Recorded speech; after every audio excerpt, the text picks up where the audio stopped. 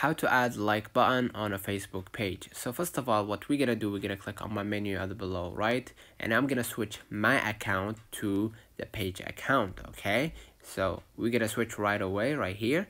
And next step, what I'm gonna do, I'm gonna just go ahead and to click in the menu again. Okay, and from here you're gonna see multiple options. Under the menu you're gonna see the name of the page and the avatar icon. Click on them. Okay, and from there what I'm gonna do, I'm gonna click next to the edit, the three dots. Okay, and from here you're gonna see multiple options. I'm gonna click add action button.